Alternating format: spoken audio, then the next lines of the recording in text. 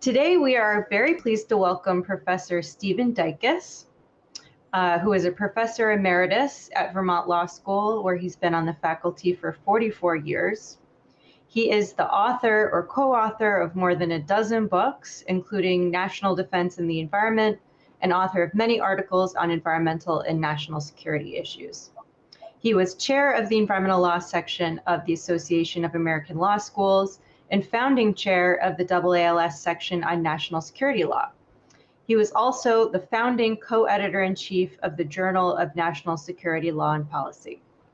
His latest book, co-edited with Eugene Fidel at Yale and published last year, is called COVID-19, The Legal Challenges. In 2001, Professor Dycus wrote an article for the Vermont Law Review entitled Nuclear War, Still the Gravest Threat to the Environment. Now, 20 years later, that is also the title of his talk. Please join me in welcoming Professor Stephen Dycus. Well, good afternoon.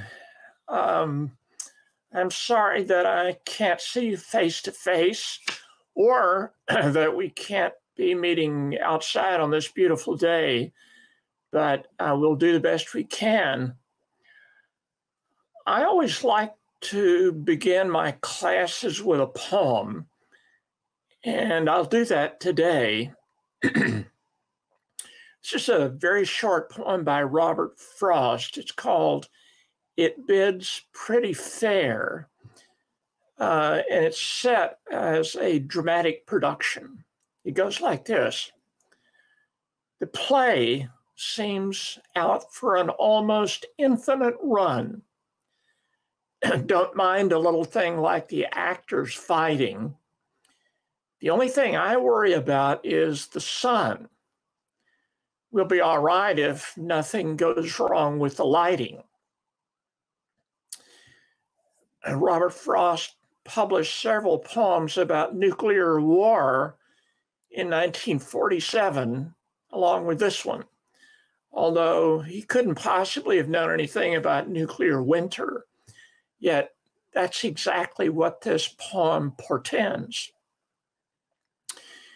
Nuclear winter, some of you know, involves the explosion of a nuclear weapon at or near ground level. And depending on where it is, lofting black carbon particles into the atmosphere, where they would circulate and block sunlight around the world for years. The result would be, again, depending on how many explosions and where, the result could be drought and famine that might kill 1 billion people. That's billion with a B. In addition, again, depending on where the explosion took place, there would be immediate deaths from blast, from fire, from ionizing radiation. Deaths might amount to millions. There would be longer lasting morbidity from radioactive fallout. Longer still, illnesses from cancer, genetic mutations. In the meantime, when the explosion occurred, almost every unprotected electrical device in the area and all the electric power grids would go down because of something called an electromagnetic pulse. You can imagine what the result of that would be. In 1996, in an advisory opinion from the International Court of Justice, the World Court, the court said this, quote, "The destructive power of nuclear weapons cannot be contained in either space or time. They have the potential to destroy all civilization and the entire ecosystem of the planet, end quote. So we should be asking ourselves why we're still facing this threat 75 years after Hiroshima and Nagasaki. Well, we imagine that with the end of the Cold War, nuclear war would never happen, could never happen. That was wrong. It's just too hard to think about this. It's too frightening. It's certainly not polite dinner table conversation, or for that matter, lunchtime conversation. But here we are. Everything about nuclear war is extremely complex, hard to understand. Partly as a result, many of us have adopted a sense of resignation. Nuclear weapons cannot be uninvented. Everybody's got them. You just sort of have to hope for the best. Many in the government and in the military still think that we can deter a nuclear war by having faster, more destructive weapons than our potential enemies. And our allies in NATO and the Far East depend on our promise.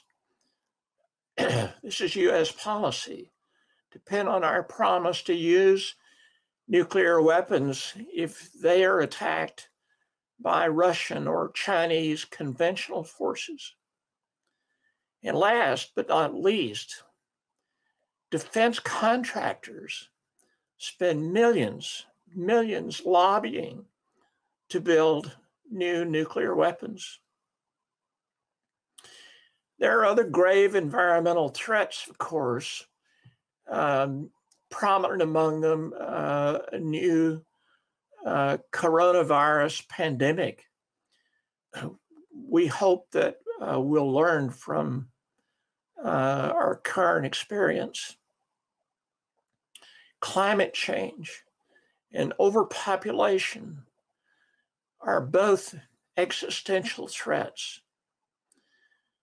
We're busy now building renewable energy sources and engaging in family planning to try to avoid the worst effects of these. And we're also working on adaptation. But nuclear war is different. It's what some call a black swan event. That is something that's unlikely to happen. But if it does, the consequences will be enormous. The only way to eliminate this threat is to eliminate the weapons themselves. And as you know, no adaptation is possible. So right now, there are about 14,000 nuclear weapons worldwide. Of these, about 3,600 nuclear warheads are deployed right now on ICBMs, submarines, aircraft, artillery. And half of these, about 1,800, are on high alert status. That is, they're ready for immediate use. What we now know is that the detonation of only a handful of these, maybe 6 or 8, could precipitate a nuclear winter and kill 1 billion people, maybe many more. How are we responding to this? as a nation, we're engaged, along with the Russians, in a program of what we're calling modernization. That is, we're building new ICBMs, new land-based missiles, new submarine-based weapons. In the process, we're slated to build, we're planning to spend about $1.2 trillion, $1.2 trillion on these new weapons over the next 30 years. Well, you might ask, how likely is a nuclear war? The answer is, it certainly can happen, and almost has on a number of occasions. The best possibility is by accident or mistake. There have been many, many near misses. U.S. nuclear forces were placed on high alert a few years back when NORAD misread its radar and saw the moon rising over Norway as an incoming nuclear attack. Other alerts have been prompted by a bear climbing a fence in Minnesota, a number of times by computer operators misreading training programs as signaling actual attacks.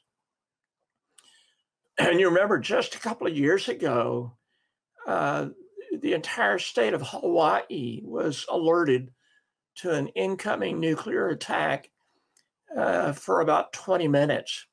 Again, the result of misreading a training program. Well, that's not the only risk.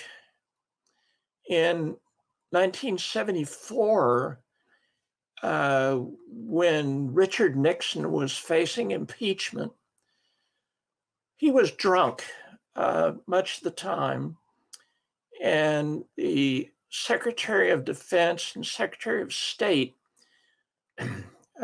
instructed the chain of command that they should only respond to orders from the president if they came through the two of them, the two secretaries.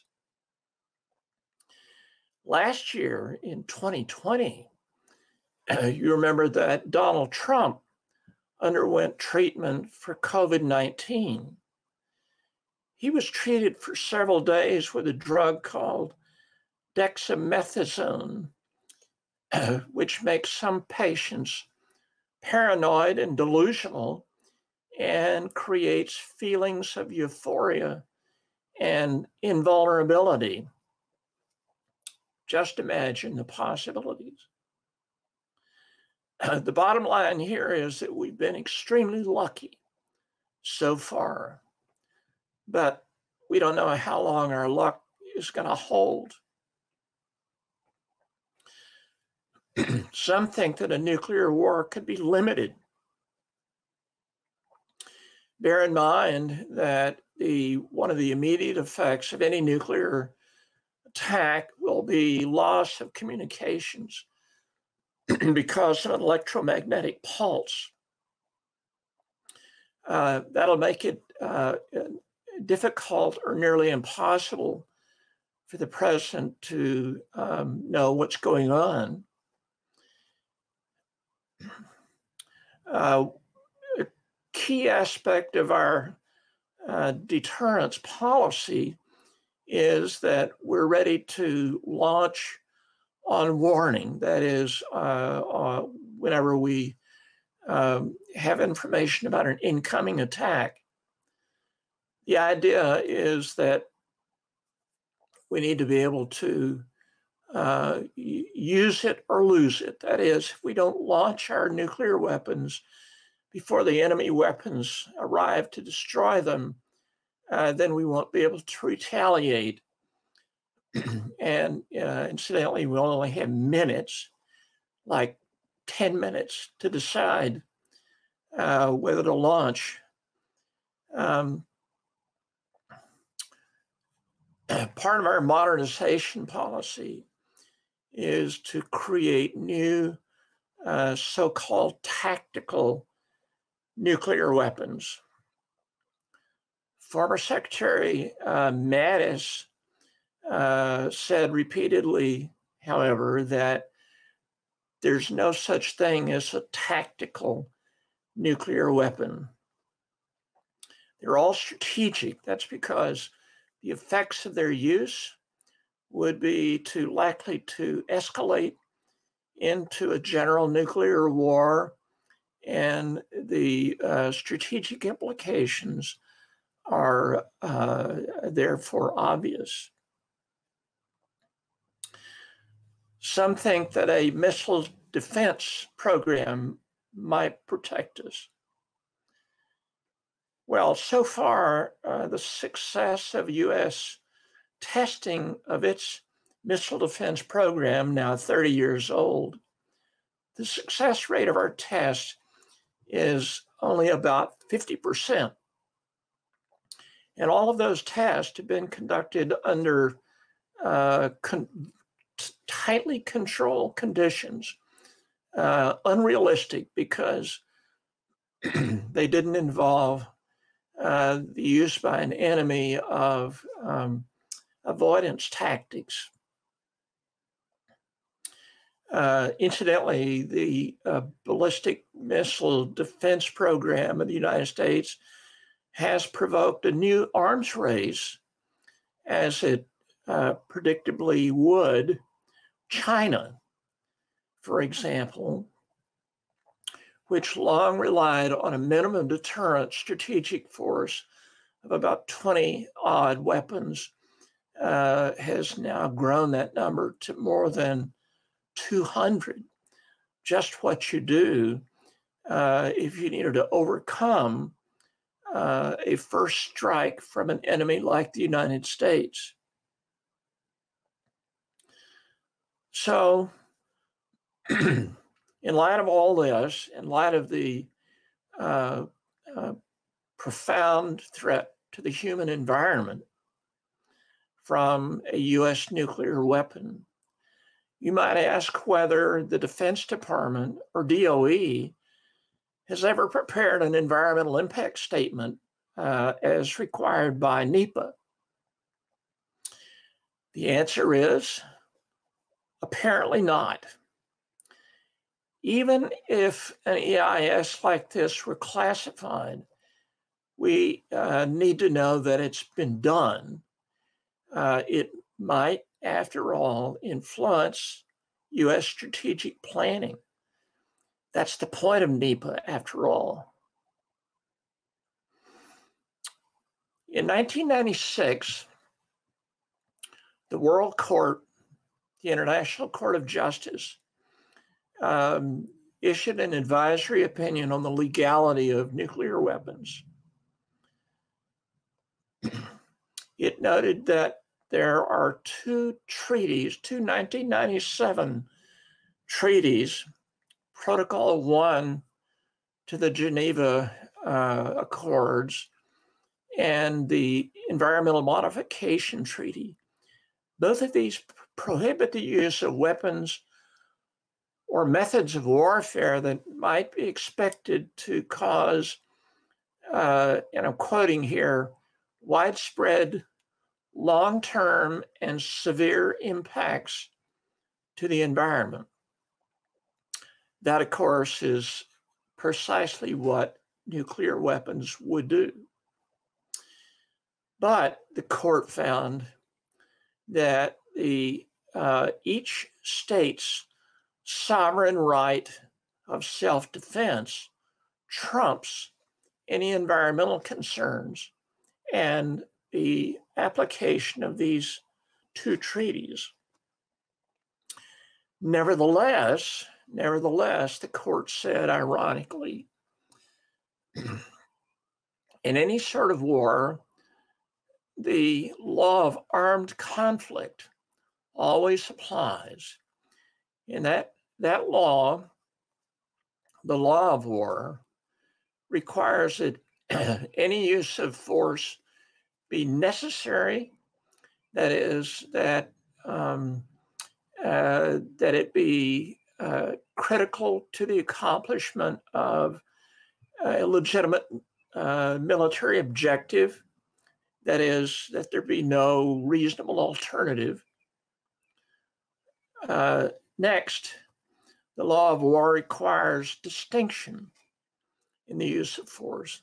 That is, that any attack distinguish between military targets and non-combatant civilian targets, something that nuclear weapons, of course, can never do. And the law of war requires proportionality in the use of force. That is, you can't use a hammer to kill a mosquito. All states exercising their inherent right of self-defense, the court said, must comply with these principles.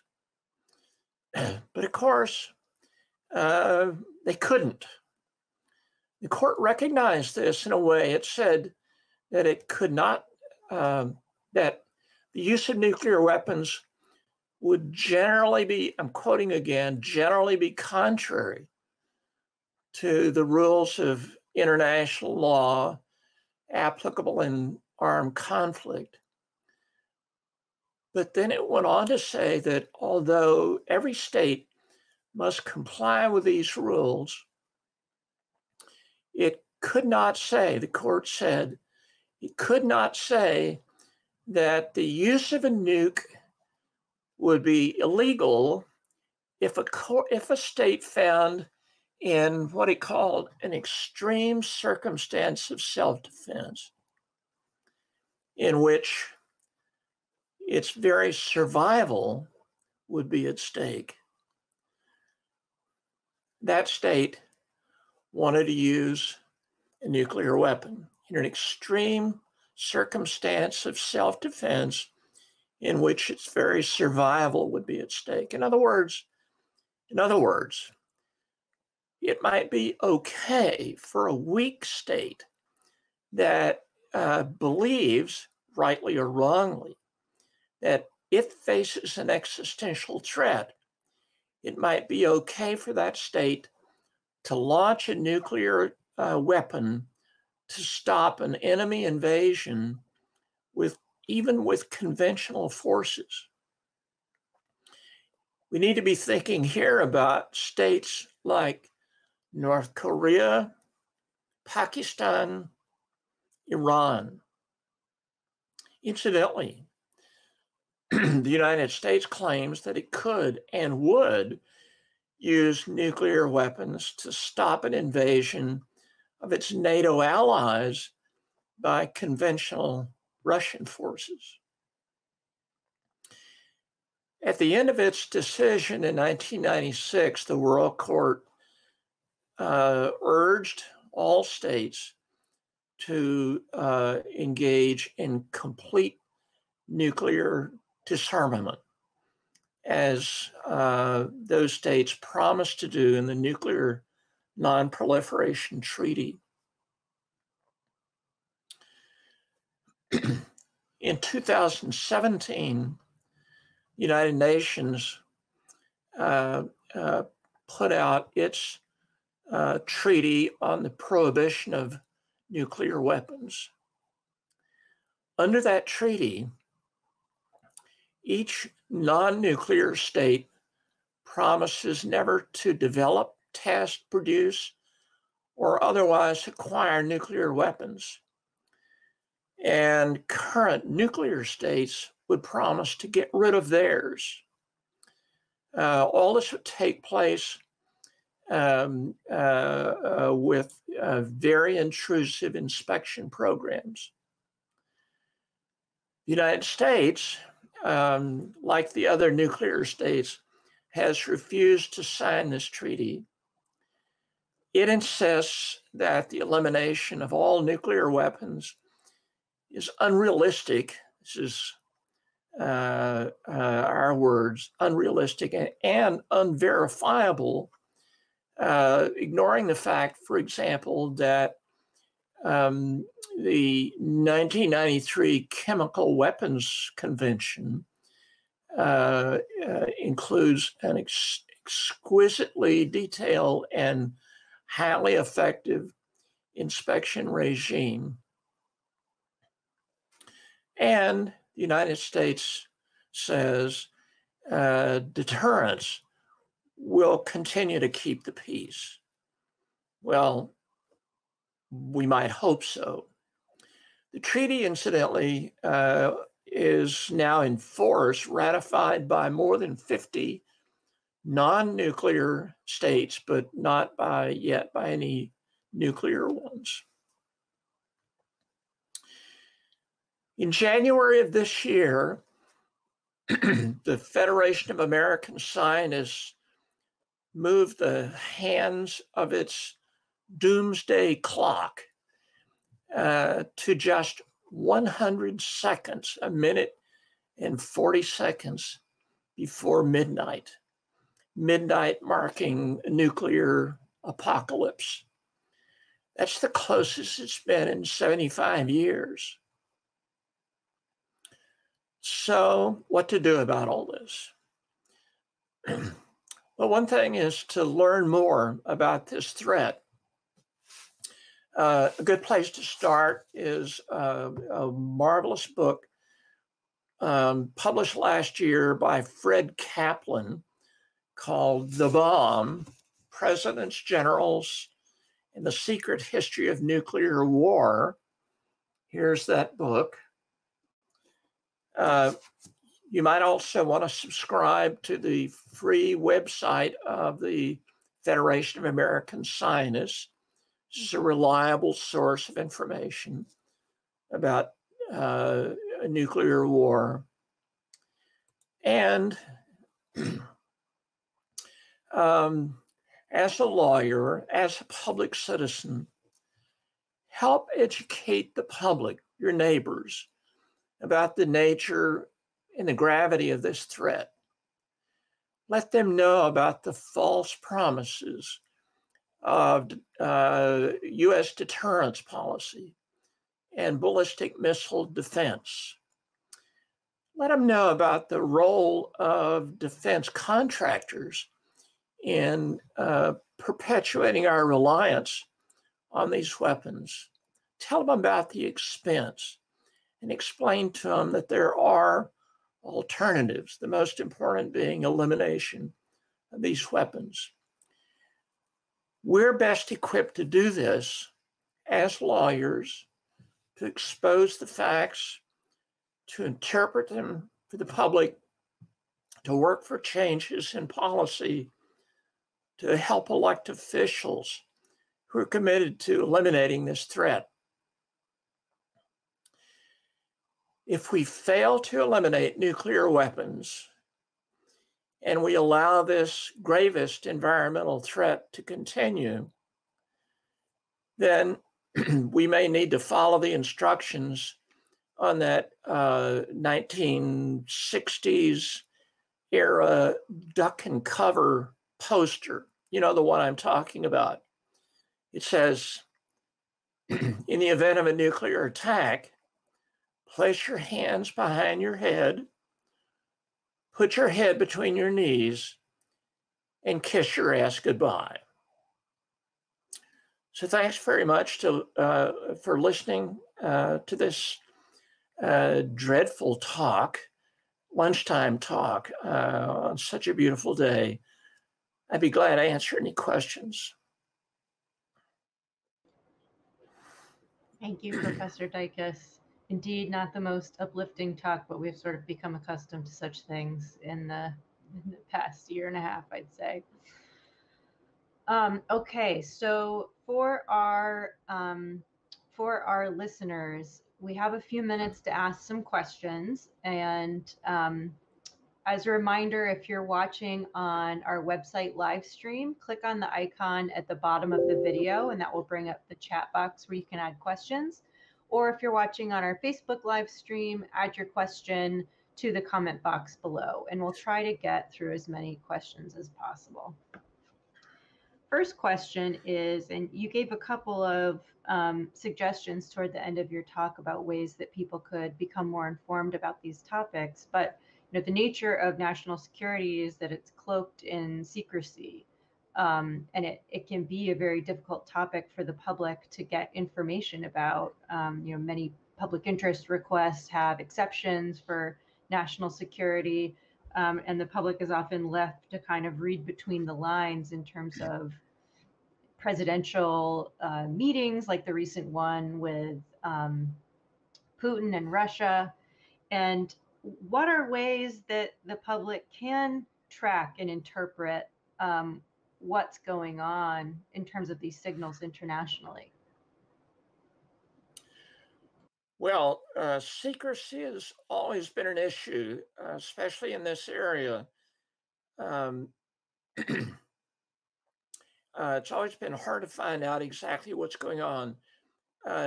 During the Trump administration, for example, the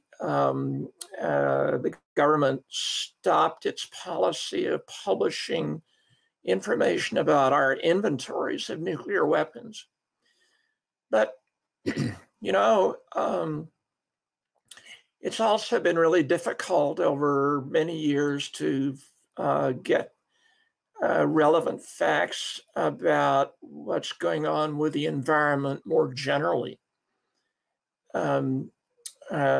So it's we've had to work hard to find out about pollution, about planning for various environmentally destructive activities that might be permitted by the government, or there might go on without the government's permission. Regarding nuclear weapons, however, there is a huge body of information that is public, that is accessible on sites like the Arms Control Association.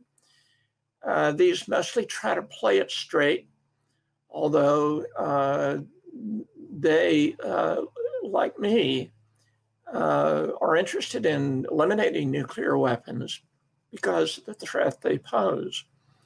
So the bottom line here is that a little bit of digging will yield a lot of information and make it clear, I think, to everybody how great this threat is and how it might be abated. Thank you. We recently saw the effect that hackers can have on the distribution of energy through the hacking of the I think it was the gas pipeline recently, where the utility had to pay off the hackers in order to continue the distribution of energy. How are governments protecting against hacking into nuclear weapons, but also is there a concern over hacking into nuclear plants for energy? Well, what a great question, and a scary one. I hope that nuclear power plants, and I hope especially that the nuclear weapons chain of command is more secure than the Colonial Pipeline, and more secure than the Office of Management and Budget and a number of other government offices that have been hacked in the last year or two. The fact is that cyber intrusions are a really, really very serious threat. We know, for example, we know this, the FBI has told us that Russia has implanted malware in the control systems of our electric grids. And that, at least until recently, all that stood between us and a nationwide blackout was a political decision to pull the trigger. So it's not hard to imagine, in light of the hacking we know about recently, that the same kind of peril awaits in the control of the nuclear weapons chain of command. All the more reason to work toward the elimination of a threat like this that could be set off without our intent or corrupted somehow by our enemies. That's deeply disturbing. So what similarities or differences have you found in terms of the policies or politics around biological warfare as compared to nuclear warfare? What have been some of the findings of your work, your research regarding COVID-19?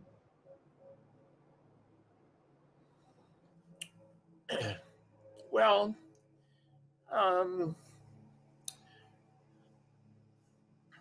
in 1925,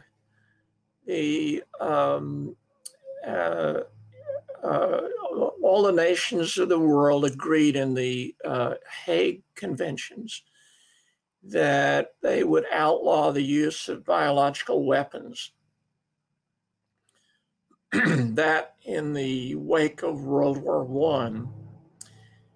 And I think that agreement grew out of an appreciation of both the horror of the use of weapons like that, also the potential that they held for getting out of control, that is, for the use of contagious pathogens that might trigger a pandemic like the one we're in currently. And also the fact that that however effective these weapons might be in defeating an enemy, that there were alternatives that made their use unnecessary, or at least optional. So all that together, I think, convinced us to agree, as we did later on in a specific convention dealing with biological weapons, to agree that they shouldn't be used again and wouldn't. Whether and to what extent nations continue to prepare for the use of such weapons, we don't know. That's a discussion for another day. But nuclear weapons seem somehow to be different, although all the same questions might be asked about them.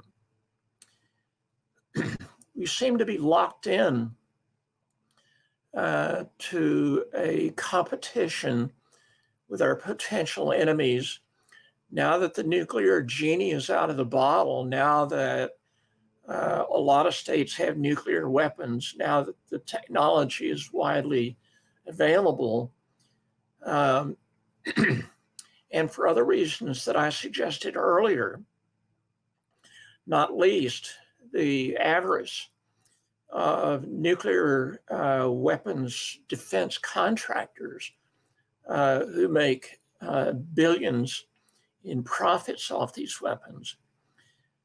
We seem to have gotten locked in, baked in uh, to a posture where we just don't know quite how to get rid of these weapons safely. Thinking about the 2017 United Nations Treaty on the Elimination of Nuclear Weapons, it's not hard to imagine an agreement among the nuclear states that would have each of them reduce their inventories of nuclear weapons stepwise over a period of time with very intrusive inspections to make sure that everybody is playing by the same rules. That would eventually lead us to the elimination of all weapons, or at least to get us down to a level where there'd be so few that they wouldn't threaten all of humankind. But we just haven't been able to do that yet. We haven't been able to break the old habit of asserting U.S. superiority and reorganizing our strategy to find other ways to defend ourselves. Okay, thank you. A question from the audience regarding your anecdote about President Nixon's inebriated state prior to stepping down and to the perils presented by our most recent president. I'm wondering whether Congress has authority to require some kind of system like that in Nixon's case. What are the constitutional implications? Well, it's a good question. First of all, the arrogation of authority by the two secretaries in the Nixon case was obviously unconstitutional. They weren't given that authority either by Congress or by the president. It's only because the context in which all that occurred that they might have actually succeeded in stopping a crazy order from Nixon to set off a nuclear war. The Constitution in the 25th Amendment provides a mechanism for a president who is impaired somehow, as Trump may have been last year, to hand off the responsibilities of the president to the vice president. But in this case, Trump refused to pass the nuclear football off to Mike Pence. Whether Congress could require a handoff like that is, I think, unclear, given the ambiguity of Article 2, which addresses the president's powers as commander-in-chief. And even if Congress undertook to do that, which I doubt it will, the questions about criteria for the handoff, that is, when and under what circumstances the president might be forced to surrender the nuclear football, would be imagining such criteria is daunting. So I don't see any of that happening, frankly. And once again, I think the ultimate protection against a rogue president or an incompetent or inebriated or ill president who might do something crazy and irreversible is to get rid of the tools that might allow him to do that, or her.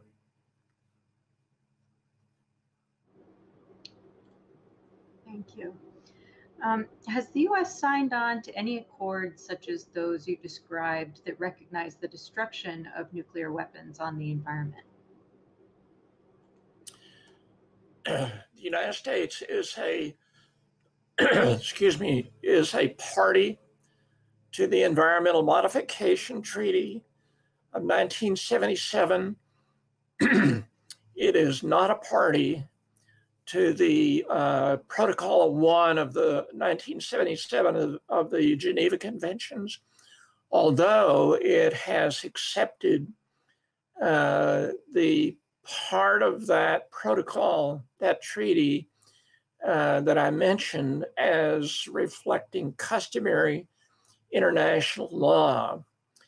Nevertheless, the United States has been clear that it regards nuclear weapons as not covered by those provisions.